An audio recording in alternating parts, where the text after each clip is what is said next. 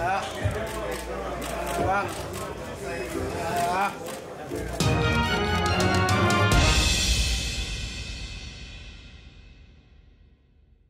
Ryan Garcia. No question about him. That kid's irrelevant.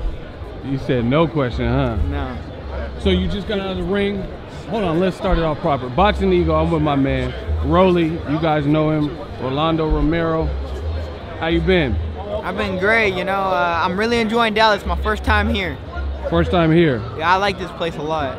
We're gonna get to like the fights on this card, but you just fought recently on the Sean Porter You Guys card. What was that experience like? Tell them how it ended in case they missed it. Fight lasted like what, like 30, 40 seconds. I mean, I hit him right there. Boom, boom, boom. Shattered his nose. Oh, his nose was shattered? Shattered, not broken, shattered. Wow. So, and then the ref stopped it. It stopped it. No, it was a knockout. He couldn't get back up. Oh, you knocked him out. Oh. Knocked him out. Now, we were talking, and you said that they're having difficulty sometimes matching you. What's that about? You know what I mean? Everybody in this sport knows what I bring. Everybody knows I punch hard. Everybody knows that they don't want to be in the ring with Rolly. Rolly will fuck up their career. Rolly will make it so I never fucking box again. Rolly will make it so they never fucking box again. What about sparring? Can you get sparring? That's even fucking harder. I got fucking... Sure, I'm not even watching. I'm paying like $300 a fucking week and shit. It's like fucking bullshit. Wow. So you can't get no work? Yeah, I'm not a world champ or anything. Sure, I'm paying. I have to pay people like I'm a fucking world champ, and I'm fucking not. It's fucking bullshit. It's because you're hitting too hard? Yeah, there's like I want to say there's like maybe like 3 or 4 people I can work with that will actually spar me without anything, and that's because they actually have balls to fucking do it. Other than that, nobody fucking spars me. They're terrified of me. Now, I came and checked you out in Vegas. What's your development like from that point to now? Like, do you feel matured? It was like, what, like 10 months ago, no? Yeah. It was last summer, yep. My jab's 100 times better. Why was that important to work on that? It just helps me set up shots better, blind the opponent, body shots, and help you a lot with body shots too. Okay. I mean, jab's like important for any fighter, you know, and like I said, I started boxing 6 years ago, and I'm getting better and better every single day. Definitely. What do you think of this card? The main event is also on the co-feature. There's a fighter from your gym, J. Leon Love and David Benavidez. What do you think of those fights? And Mikey Garcia, Errol Spence. All right. Well, J. Leon and Benavidez are both my boys, so it's like, it's tough. Yeah, you know? You're just watching as a fan. Yeah, huh? I'm watching it as a fan, you know, and you know, may best man win. And then Mikey Garcia, Spence. I mean, I think a lot of people underestimating Mikey, you know. I mean, Mikey has come in with a lot of confidence, you know, and confidence and heart can change any fight, you know. I mean, I'm not saying Spence don't have heart. Spence got heart too. Spence is a tough fighter. But I mean, the size difference might be too much too. So I want to see how that plays out, you know. I mean, I've seen Pacquiao Margarito with the size difference, you know, and I've seen Floyd Canelo with size difference. So it just depends which fighter comes into a fight, you know. But Mikey's a very smart fighter, and Spence is a really strong fighter too. But the more experienced fighter out of the two is Mikey, but he's also a smaller fighter. So either way, huh? Either way, it's a lot closer fight than people think. So I like them both. So you're fighting at lightweight.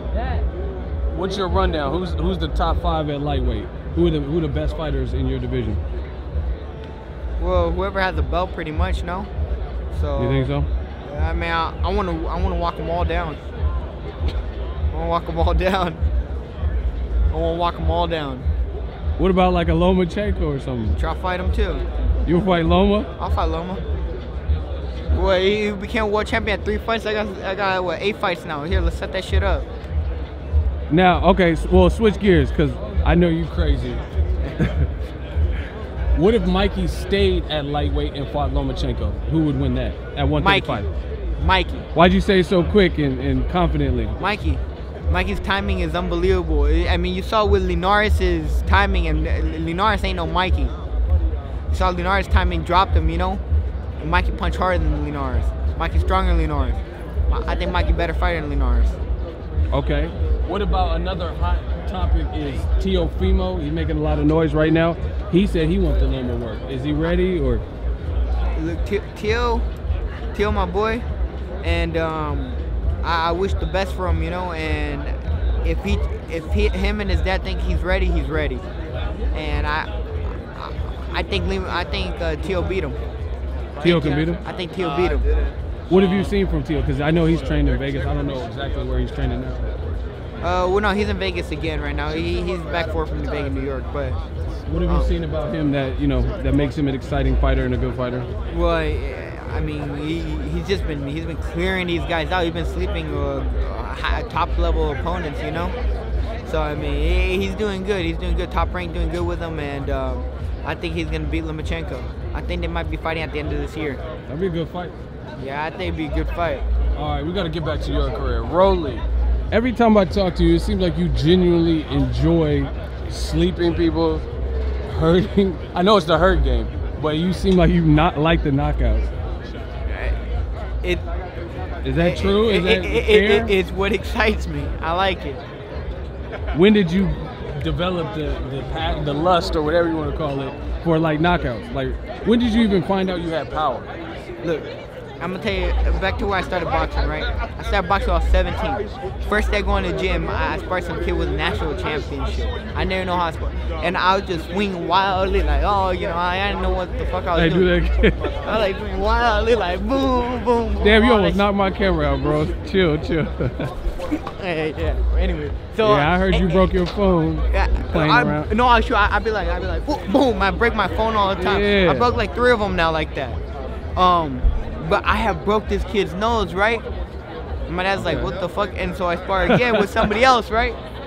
And I like fucking wobble. My dad's like, what the fuck, right? And so my dad's like, hey, hit me in the shoulder. I'm like, nah, nigga, you're gonna hit me, right? I know him that he's gonna try to hit me, right? He's like, no, just do it, right? He's like, do it as hard as you can. I was like, all right, boom. My dad's like, what the fuck, So I mean, ever since then, like, I knew it was a punch, I've been, since I didn't know anything at all, and I was wobbling and stopping people and hurting them, so it's like. Okay, I gotta ask you. I'll try to, when I see Teofimo, I'll try to ask him too. What do you think about some people like Teofimo? He had the knockout and he did like Fortnite dances and like home run. I've seen you like post sparring. What do you think and say to the people who think celebration like that is like OD, overkill? Well, I post knockouts for fun. I post that shit for fun. I enjoy that shit. So I mean, Teofimo can do whatever the fuck he want to, man. Fucking shit. I enjoy this shit. Hey. I'm about to post this shit. I'm gonna enjoy this shit. Okay. If you don't like knockouts, why the fuck you watching the sport? And if you don't like the shit I do, and you don't like the shit Teofimo does, don't fucking watch us. It's simple as that. Alright. Go fuck. They can go. If they're fucking hating on us, they can all go fuck themselves. Straight up. Straight up. Yeah, tell us how you really feel. That's how I feel. If y'all don't fucking like me, go fuck yourself. And don't watch my shit. What about if it's on my page? Boxing, can they watch it on my page even if they don't like? No, I'm just playing. Leave a dislike. Hey. No, don't leave a dislike. It's gonna fuck up his channel. Yeah. But leave a dislike on my Instagram. Leave a bad comment. I like reading them. I be getting some fucked up comments. I be enjoying reading them shit. All right, I got a question too. You live in Sin City. What's your favorite cheat meal? Like we're not in camp. What do you get? Chicken Raising Cane's? The chicken and waffles, man. Okay. I love chicken and waffles. And you got like take like the maple syrup and the hot sauce. You gotta mix that shit together. Man, that shit's so fucking flamin'. I love chicken and waffles.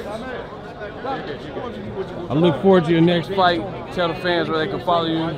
Follow me on Instagram at Rollies, ROLLIESSS, and Twitter, sign up for KOs.